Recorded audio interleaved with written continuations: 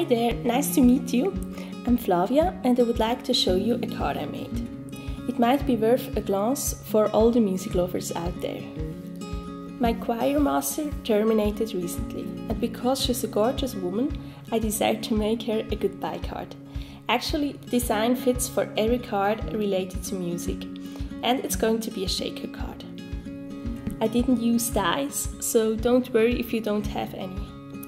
First, I copied a song we sang together, and I reduced the size of the original, which was A4 by the way, to make it match better to the size of my card base.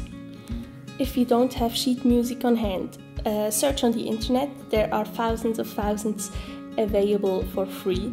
Perhaps you can find the song you like. I dabbed lightly over the whole thing to color it in. I used a makeup sponge and some yellow and light brown acrylic paints. I trimmed my sheet down to the size of my card front, and I did the same thing with a piece of acetate.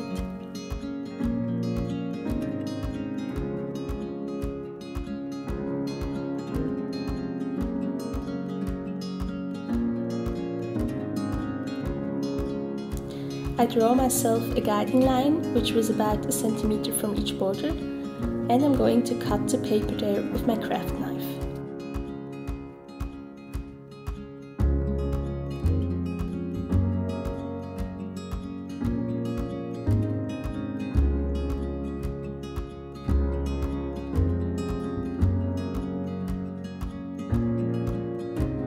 Then I glued the frame to the acetate with some double-sided tape.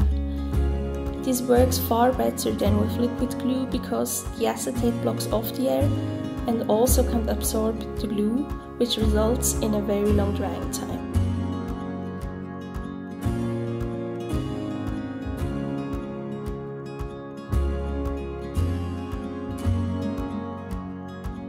I embossed my sentiment by using an emboss pen and some black embossing powder by Ranger. Then I filled in some gaps with a black marker.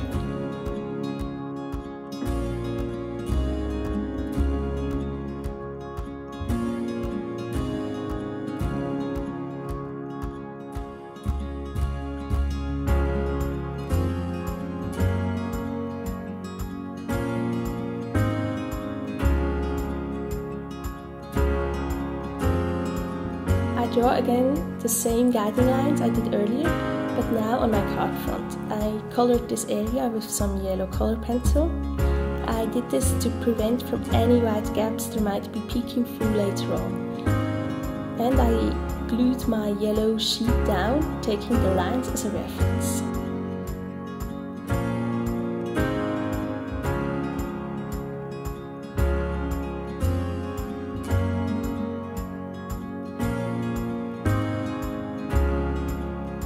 On the back side of my frame, I doubled up some foam tape.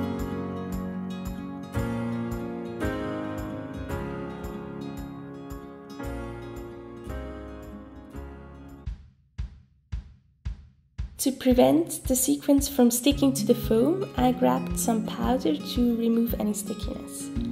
Because I don't have the anti-static powder tool, I used Maisstärke. That's a powder out of corn I normally use in the kitchen. But if you clean the acetate with a dry cloth after applying it, it works fine too. I think you can use pretty much every white powder you have on hand for this step. Now it's time to fill in the shaker card. I used some sequins and beads of glass.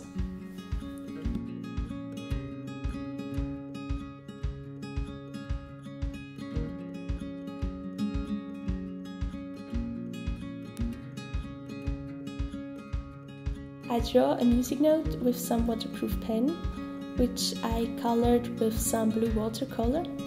Then I let it dry before applying a layer of yellow.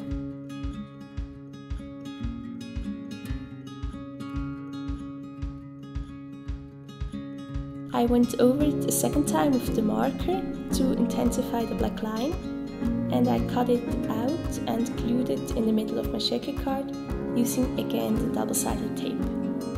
I followed the black line with glossy accent to highlight it even more, but I think I I probably should have used some black embossing in the first place. And that finished the card. I hope you got some inspiration. Thank you for watching and have a creative day.